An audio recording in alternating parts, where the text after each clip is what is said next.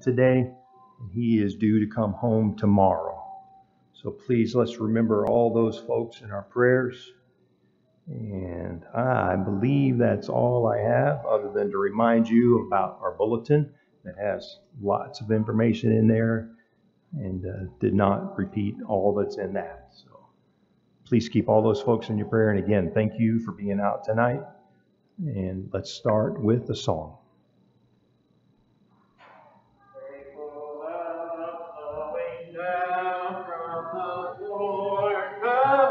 Crown makes me whole, saves my soul, washes whiter than snow. Faithful love calms each fear, reaches down, tries each fear, holds my hand when I can't stand on my own. Faithful love from above came to earth to show the Father's love, and I'll never be the same, for I've seen faithful love face to face, and Jesus is his name. Faithful love is a friend just when hope seems to win. Welcome face, sweet embrace, tender touch filled with grace. Faithful love, endless power, living flame, Spirit's fire, burning bright in the night, guiding my way. Faithful love from above came to earth to show the Father's love, and I'll never be the same, for I've seen faithful love face to face, and Jesus is his name. We'll now have a reading and prayer.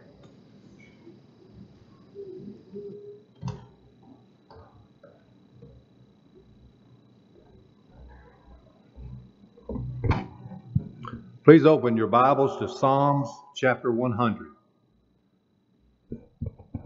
Psalms chapter 100.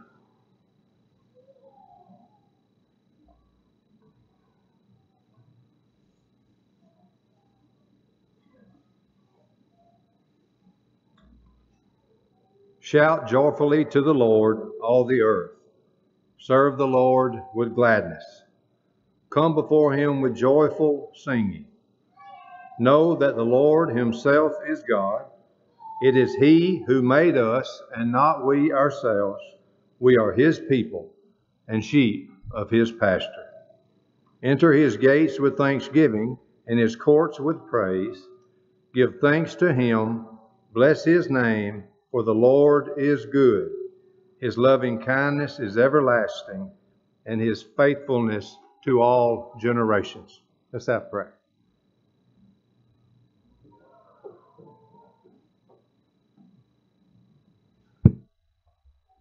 Let's pray. Father God, we thank you so much for that faithfulness that we just read about, the goodness that we read about, the creation. We thank you so much for just allowing us to enjoy this small portion of what you have given to us, and help us to always be thankful for what we have. God, it's good for us to be here. It's good for us to be with your family and be able to study more about you and learn more about you and lift your name on high. We thank you so much for this family that meets here and all the activities that we have. We just ask that you bless the discussions, the Bible classes that we have tonight, the teachers, you be with them, help guide them in their words. Be with the discussion tomorrow night and Saturday, the Golden Age lunch. Father, we thank you so much for all that everyone does for reaching out and being a friend, a family here in Rogersville. We thank you so much for Jesus, and it's through his name that we pray. Amen.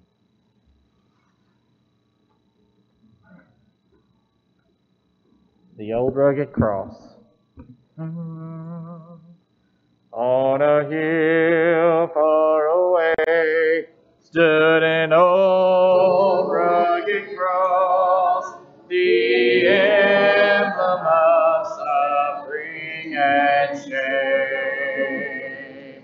And I love that old cross where the dearest and best for a world of lost sinners was slain.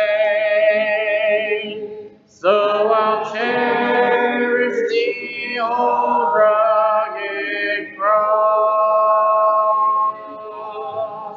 till my trophies at last I lay down. And I will cling to the old rugged cross and exchange it someday for a crown. You may be dismissed for class.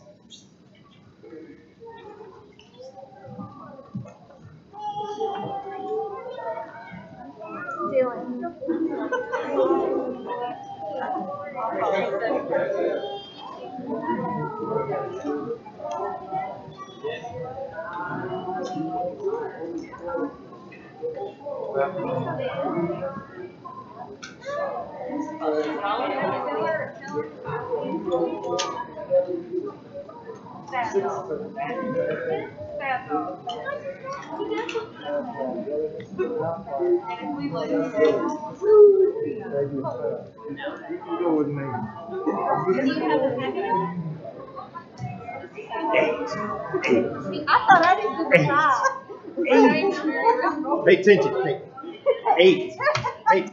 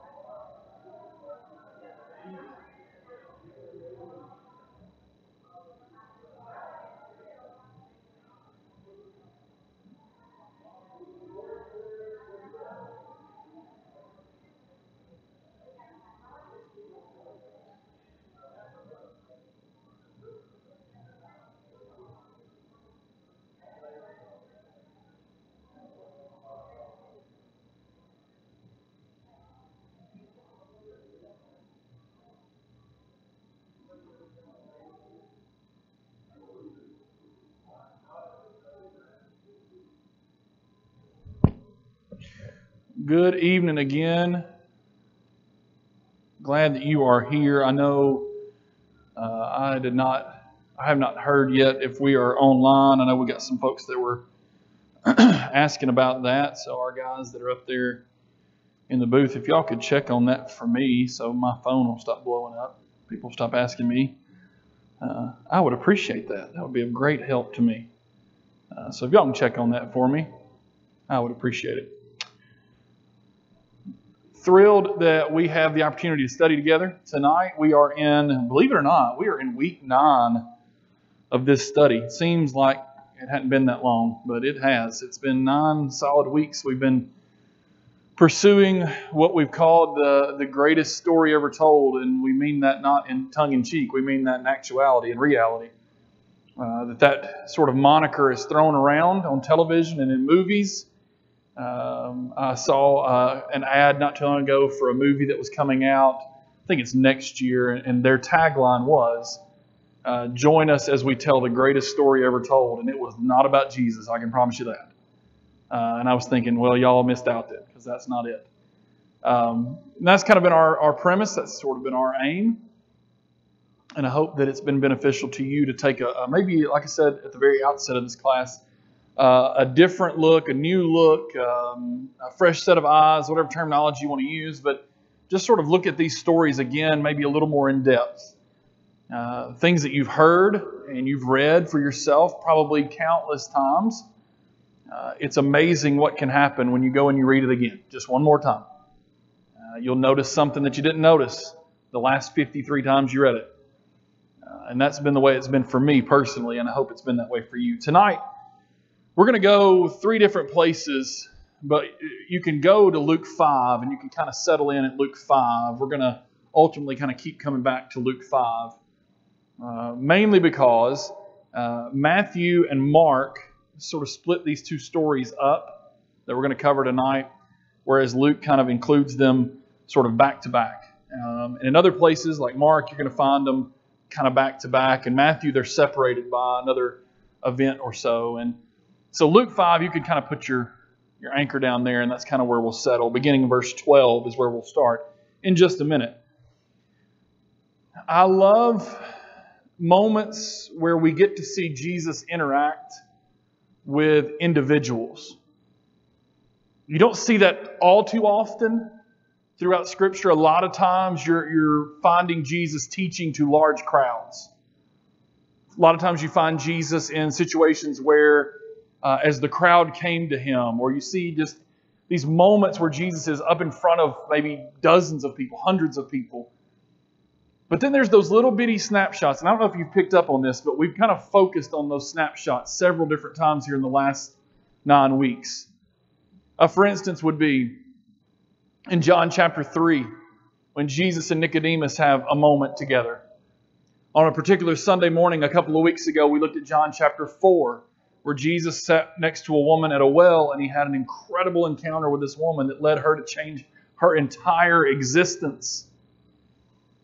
In this particular study, you're going to see one individual conversation, and then you're going to see what I think is one of the rarest things you'll see in the ministry of Jesus, and that is an individual conversation amidst a massive group of people.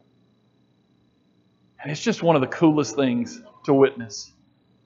So I hope that's what you'll pick up on as we go. So Luke chapter 5, let's start in verse 12, and let's get into our study. While He was in one of the cities, there came a man full of leprosy, and when he saw Jesus, he fell on his face and begged Him, "Lord, if you will, you can make me clean."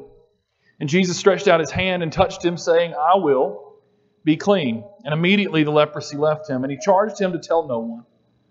"But go and show yourself to the priest, and make an offering for your cleansing, as Moses commanded, for a proof to them." But now even more the report about Him went abroad, and great crowds gathered to hear Him and to be healed of their infirmities, but He would withdraw to desolate places and pray. On one of those days, as He was teaching, Pharisees and teachers of the law were sitting there, who had come from every village of Galilee and Judea and from Jerusalem, and the power of the Lord was with Him to heal. And behold, some men were bringing on a bed a man who was paralyzed. And they were seeking to bring Him in and lay Him before Jesus, but finding no way to bring Him in, because of the crowd, they went up on the roof and let Him down with His bed through the tiles into the midst before Jesus. And when He saw their faith, He said, "Man, your sins are forgiven you." And the scribes and the Pharisees began to question, saying, "Who is this who speaks blasphemies? Who can forgive sins but God alone?" When Jesus perceived their thoughts, He answered them, "Why do you question in your hearts? Which is easier to say, 'Your sins are forgiven you,' or to say, 'Rise and walk'? But that you may know that the Son of Man has authority on earth to forgive sins," He said to the man who was paralyzed, "I say to you, rise, pick up your bed, and go home." And immediately he rose up before them and picked up what he had been lying on and went home glorifying God. And amazement seized them all. And they glorified God and were filled with awe, saying, "We have seen extraordinary things today." Two stories, two examples. In story number 1, you see Jesus as the master of exterior physical issues. Now, here's something that you need to know, and it's probably a footnote in your Bible. It's in almost in every situation where leprosy is mentioned, my Bible has a footnote. And if you go and you look at that footnote in your Bible, it's going to tell you that leprosy did not mean leprosy the way that we sort of term it. When we hear leprosy, we specifically think of a flesh-eating disease that if left unchecked, and ultimately there was no cure for it, if left unchecked, it would lead to your death. It would eat away at the skin, it would rot away the bones, and ultimately you would die of leprosy.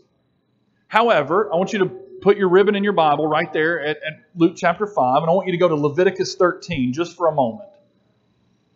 Now, Alex and I were talking about this earlier today, and you can really, I hope you, if you've eaten supper, then maybe don't read all of Leviticus 13.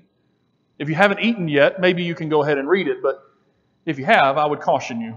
This would be one of those kind of advisory chapters. Leviticus 13 is a really graphic chapter.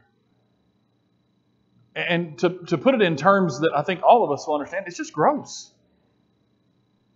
There's just some gross things discussed in Leviticus chapter 13. Some uncomfortable, non-medical terms are used. I'll give you an example.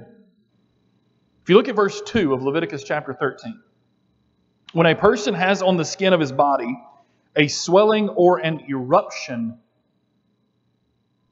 or a spot, okay, kind of wrap your brain around that. That is unsavory to say the least. When someone has something on their skin and you term it an eruption, yikes. That makes my stomach hurt. So here's what you need to know. If you read Leviticus 13, and like I said, I caution you if you've had a meal recently, you're going to pick up on some things there that they termed leprous disease, which the intention was leprous or leprosy in the case of what you find in Luke chapter 5. And you can go back there now if you want to go back to Luke 5. Didn't always mean leprosy like what you and I maybe think, the flesh-eating disease, the thing that we kind of remember, the lepers and those kinds of things. Leprosy literally meant any type of skin abnormality. So boils would have been considered leprosy. Skin infections would have been considered leprosy. They would have just termed it this big umbrella term, leprous disease. And the reason why that's important, okay, is because if you notice in Luke chapter 5, Luke is very clear in verse 12 to say that this man doesn't have leprosy in the sense of what we term it. Luke says this man is full of leprosy. When I read that, it brought a new light to this whole occasion, this whole story. Because when you look at this from the eyes of those in the town, look at what Luke says about Jesus. Jesus stretched out his hand and touched him. There's not anybody else in that town that would have done that. There's not another person in his vicinity that would have done that. Nobody is going to touch him. As a matter of fact, this is the kind of guy that walks down the street and people cross the street so they don't even have to get near him.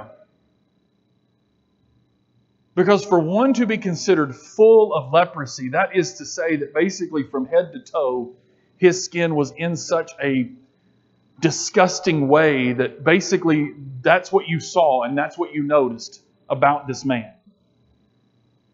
So don't look past what Luke says about him. Luke says he's full of leprosy. And the visual that you and I need to wrap our head around is this is a man that when you saw him coming, your stomach was turned by his very presence. Nobody else in his town is hollering out his name and asking him to come to lunch.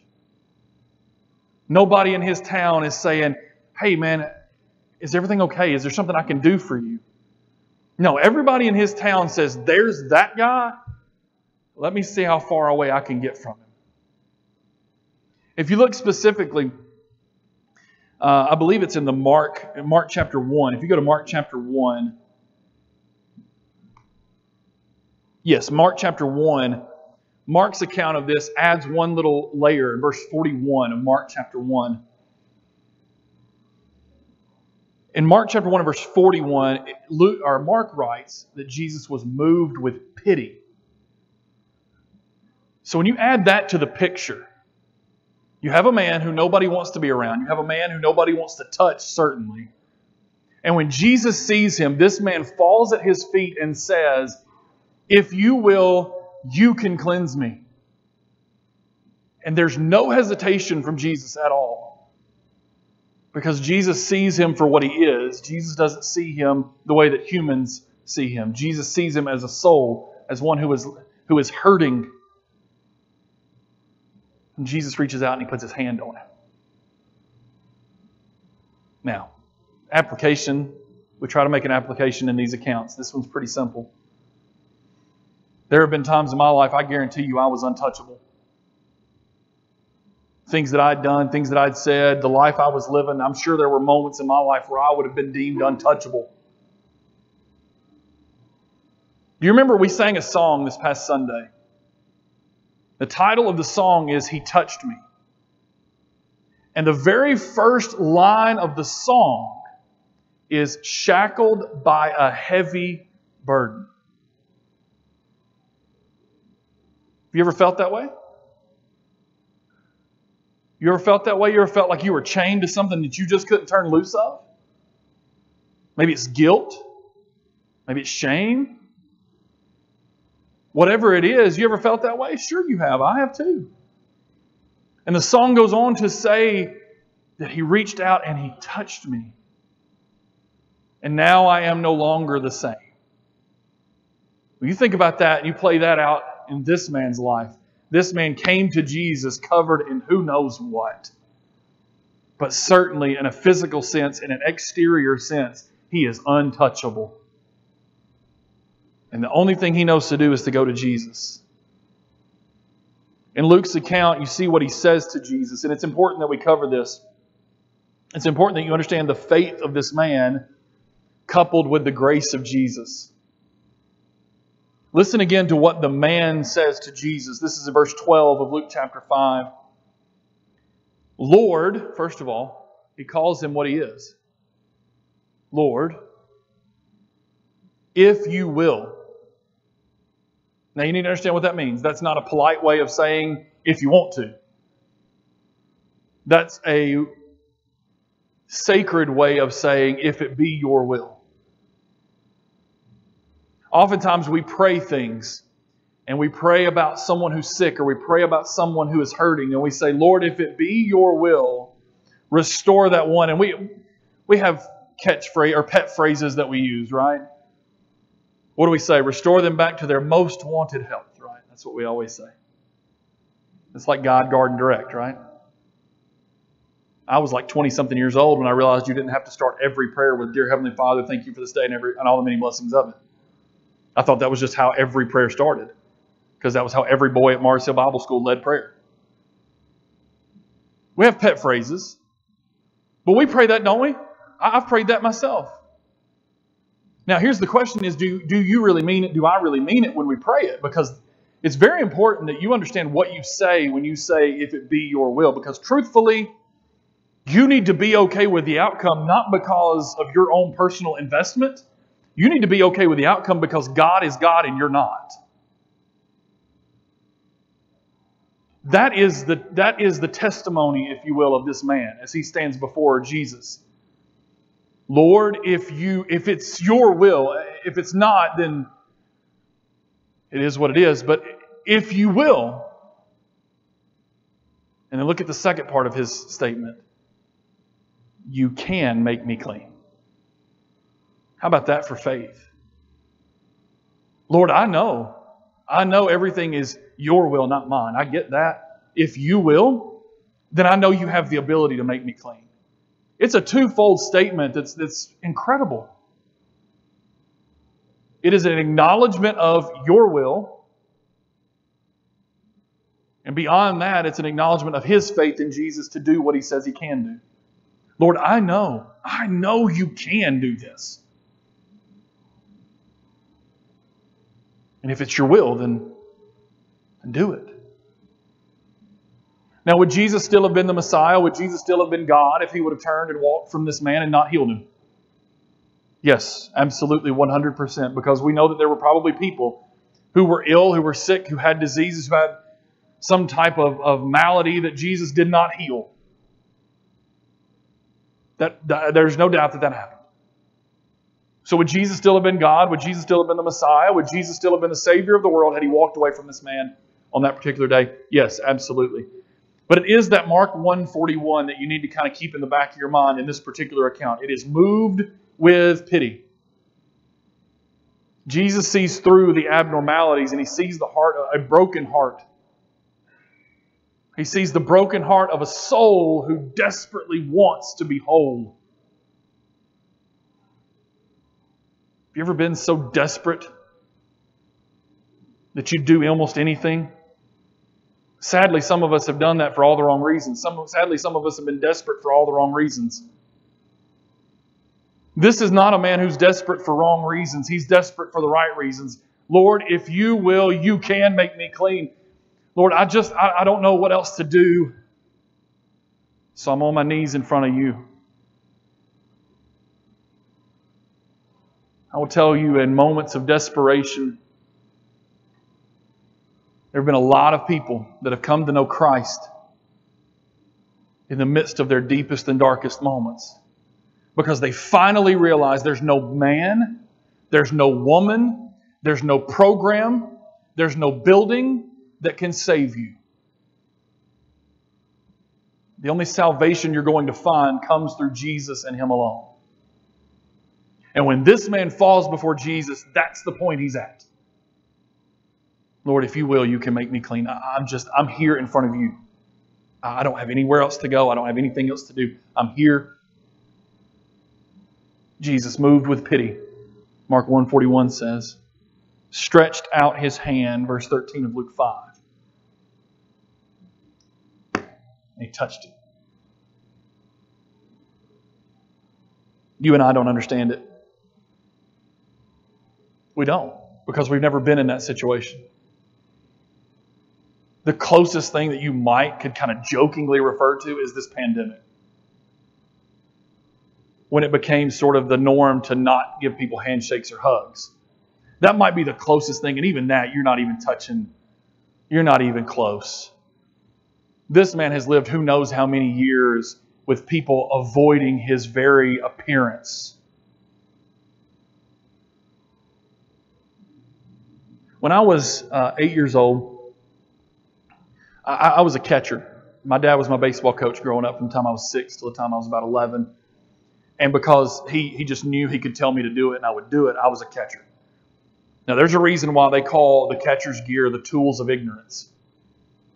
Because anybody that puts them on and catches, you just know you're going to end up wearing one every practice, every game, and probably more than one.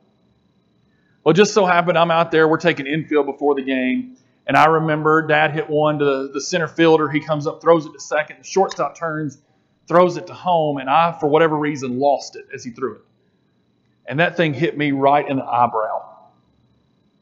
I mean, hard too. I mean, it was that sickening thud.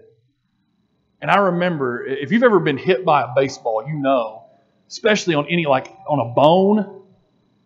If you've been hit by a baseball or softball on a bone, that little pop knock that comes up. I had one, and it looked like I had a horn growing out the side of my eyebrow. Now, of course, my father, being the compassionate, loving, tender man that he is, said, rub some dirt on it, you got to catch 6 innings. And I remember crying, I couldn't see out of my right eye, and he's like, well, push the knot up, son. I don't know what to tell you. Can you see through your mask? No. Well, figure it out. Catch one-eyed. Thanks, Dad. Appreciate it. But I remember going to bed that night with this unicorn thing growing off the side of my head. And I remember waking up the next morning thinking, I hope it's gone, because if I got to go to school, everybody's going to see this monstrosity on the side of my head and think that I'm turning into some kind of an alien. And I remember I woke up the next morning and it was still there. It wasn't quite as bad, but it was still there. And I remember being nervous, like anxious about going to school because I thought, when I walk in the door, everybody's going to be like, what is wrong with your head? I saw stars for probably a month. No, I think it was bad. Like, I remember, probably nowadays they wouldn't let you play for like 6 years. You go into concussion protocol and that'd be it. But I remember being physically almost sick, thinking that everybody was going to look at me with this thing on the side of my head. You know how long that lasted? About 2 hours. I got to school. Of course, I walked in the door. One of my buddies was like, dude, what happened to your face? That's a real friend. I think I had a couple people jokingly ask me if they could hang their coats on it. Thanks for that. Appreciate it. You look like a cubby. Oh, awesome. Like one of the little hooks that you hang your cubby on. Yeah, thanks. Appreciate that, guys. After about an hour or two, that was it. It was over. Next day, it had pretty much gone back to normal. It was a nice bruise on the side. And that was it. That's one day. Guys, I don't know how long this guy's been dealing with this. We don't understand it. All he's ever wanted is for somebody to talk to him. Beyond that, all he's ever wanted is for somebody just to reach out and touch him. Pat him on the shoulder, hug him, shake his hand, tell him it's going to be all right. Even though he knows it's not. That's all he wants. And there ain't nobody going to do that until Jesus. See, the part that I want you to pay attention to, in Mark 1:41, it says he had pity on him. Luke 5 and verse 13, he reached out and touched him. That is a man full of grace. Sees him for what he is, a soul, reaches out to a soul that's brokenhearted, a soul that's hurting. And he doesn't tell him, well, it's going to be all right. Don't worry about it. Rub some dirt on it. You'll be all right. He reaches out and he gives him the thing that he knows he wants the most. He puts his hand on it. The cleansing comes after that. You notice?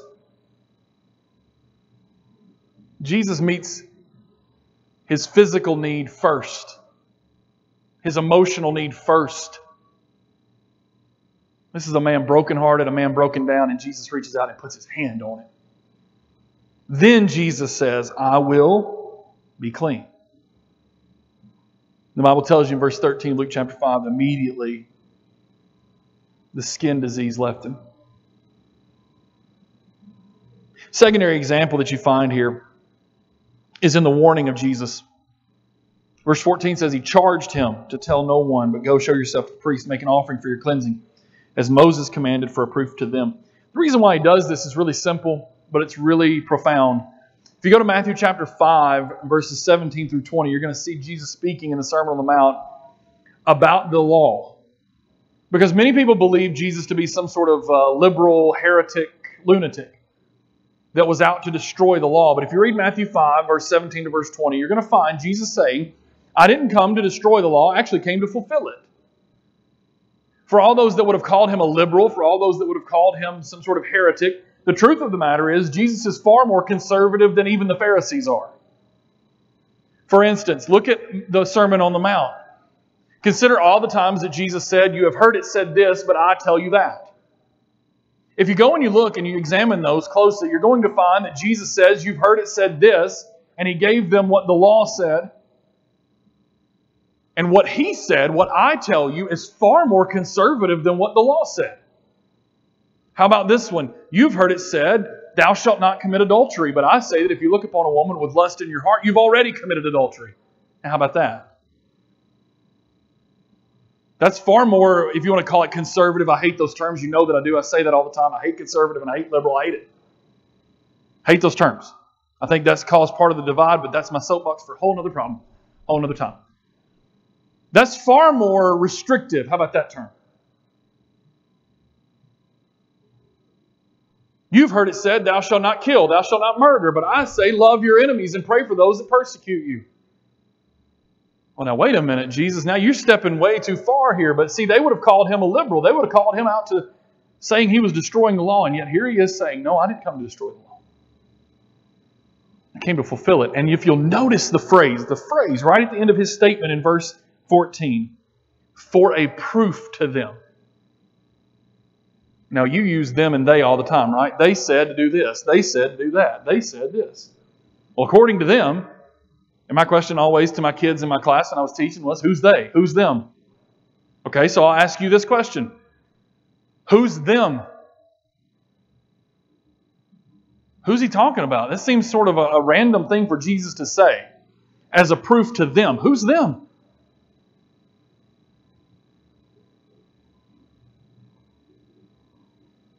I'll give you a hint. It starts with fair and ends with issy. Any guesses? Very good. You guys have your thinking caps on tonight. He's basically saying those people that would accuse me of destroying the law, I'm going to prove to them that I'm not here to destroy the law. I'm here to fulfill it. So you go do exactly what the law says you are to do. Yes, I healed you miraculously. Absolutely, that is the case. I healed you miraculously, but you know what you're going to do? You're going to do exactly what the law says. So that they will have no other recourse but to say, how did you get healed? And man, what a testimony this guy's got, right? You think Jesus was thinking, I hope they ask him how he got healed. Of course he is. Don't you think that man was walking back to do what it is the law said he had to do? Don't you think he was thinking, I can't wait. They're going to ask me how I got healed, because you know this is a guy that is familiar to these people. And now he's healed. Now he can return back home. He can return back to his daily living that he enjoyed before this disease or abnormality struck. And he's got an incredible story to tell. The second story that you find there in Luke chapter 5 deals with Jesus being the master of interior physical issues. He's going to deal with a man's paralysis. But more importantly, and most importantly of all, you're going to find in this particular story, Jesus is the master of spiritual issues. I love this story, so do you. A lot of people are familiar with this story. You know the story. A man is paralyzed. He's on a bed. And his friends load him up and they take him, and they're going to take him to see Jesus. Just like the man in the previous story, they know of no other person that they can take this boy to but Jesus. When they get there, there's no way for them to get in. So many people have gathered in this place where Jesus is teaching that there's no room for anybody to get in. There's people all throughout that place where they are. There's people all around the outside of that place where they are. And these friends notice that the only way that they could get to him is to go up. So they go up to the roof. They begin to remove those tiles, and they find that there is this little bit of space that they could move their friend through and place him quite literally at the feet of Jesus.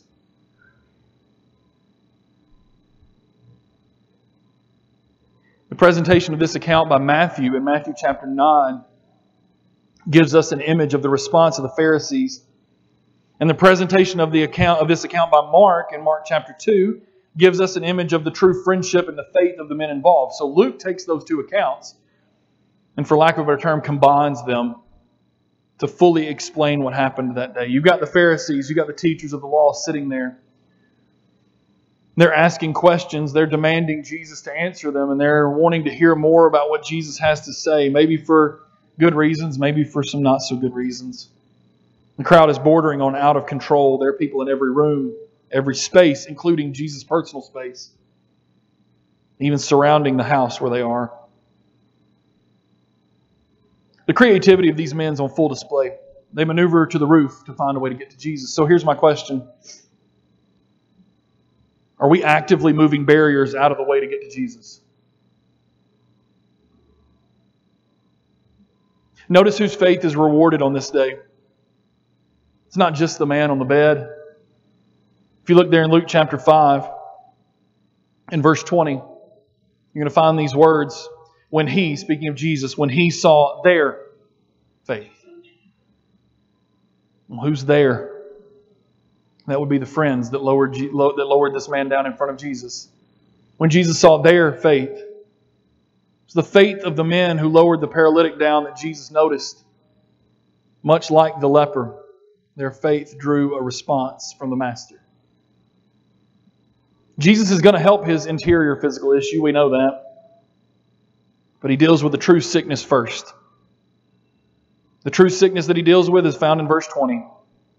When Jesus says, "Man, your sins are forgiven you." You see, here's the deal that perhaps maybe we're a little uncomfortable with. Because in our human minds, it feels like nothing would be worse than to be paralyzed.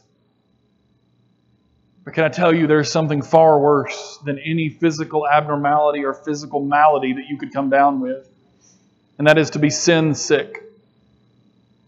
Like I said, that's where we're uncomfortable because we truly don't want to acknowledge that, because in our physical human brains, we believe that our physical body is of most importance. And sadly, it's become an idol for some. The truth is, Jesus sees a physical body in front of him, but he sees right through the physical body and he sees to the soul, and he realizes this man needs something far more than the ability to walk. This man needs the forgiveness of sins.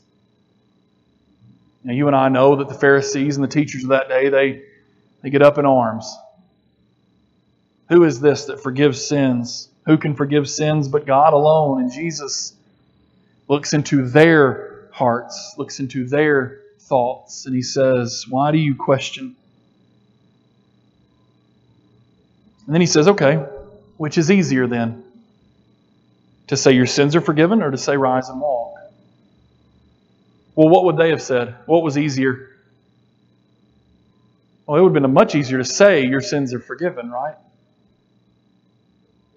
Jesus says, "Okay, if that's what's easy to you, then let me do the hard thing." And he turns to this man, and here's that individual in the midst of a giant crowd. Here is this individual moment. He's already had one moment with him where he told him his sins are forgiven. Now he turns back to him and says, "I say to you, rise, pick up your bed, and go home." And immediately it happens.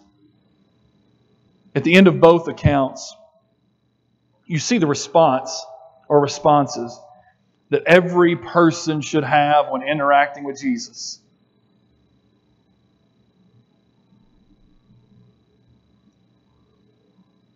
People were coming to him from every quarter. Luke says, great crowds gathered to hear him. And at the end of this section, in verse 26, you see these words. Amazement seized them all, and they glorified God and were filled with awe, saying, "We have seen extraordinary things today." If you can't read those accounts, and if you can't put yourself in those moments and not be moved, then your heart is hardened. You're in danger. If you can't read these accounts and study your Master and find these moments to be truly inspiring, then your heart is hardened and you are in danger. My question was, how many of us are removing barriers to get to Jesus? Well, that's your opportunity right now. You've heard the Word. You have to determine if you believe it, if you're willing to repent of the things, the sins, the things that are the barriers in your life. Are you willing to remove them? To confess that Jesus is exactly who He says He is. Exactly who the Word of God says He is. To then put Him on in baptism, washing away your sins, rising to walk in newness of life. You have the opportunity to remove the barriers in your way tonight. My question is, will you do it? Will you have the courage? Will you have the strength to do it? You're encouraged by these people, I promise you. These people around you want you to be right with God tonight.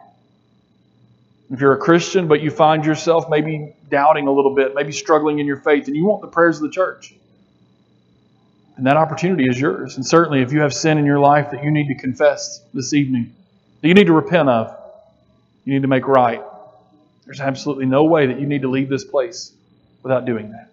If there's something we can do for you, you know that we want to. Let us help you. Let us encourage you. As together we stand and sing this song.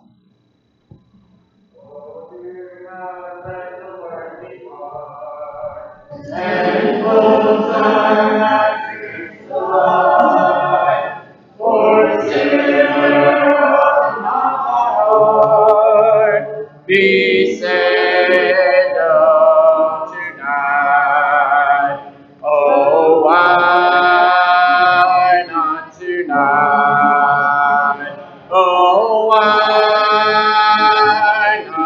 tonight.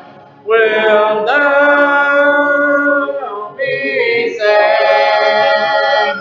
Then why not tonight? Tomorrow's sun may never rise to bless thy long deluded sight. This is the time, oh then be wise, be saved, oh tonight. Oh, why not tonight? Oh, why not tonight? Wilt thou be saved? Then why not tonight? Our blessed Lord refuses none who would do with their souls unite. Believe, obey, the work is done. Be saved, oh tonight. Oh, why not tonight? Oh, why not tonight? Will thou be saved? Then why not tonight? Are there any other announcements that need to be made? If not, let's sing A Common Love. A common love for each other, common gift to the Savior, common heart, holding us to the Lord and to the Lord, a common stream.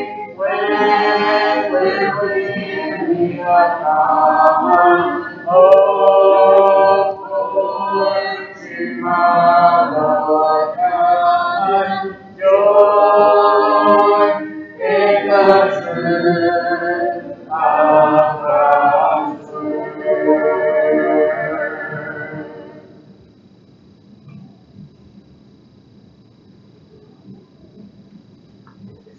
Let's pray. Heavenly Father, we thank you for another opportunity to come here and worship you and sing your praises and study your word. Lord, help us to take what we have studied tonight and to apply it to our own lives and grow spiritually from it. Lord, we ask that you be with those of us that are struggling, both physically and spiritually. Give us the strength and comfort and the knowledge to know that you are there with us, watching over us. Be with us tonight as we leave here. Help us to be the Christian examples that you want us to be. Guide us. Help us to shine our Christian light. And Lord, we just thank you for all of your blessings and for the great sacrifice that was made on the cross to save us from our sins. It's in Jesus' name we pray. Amen.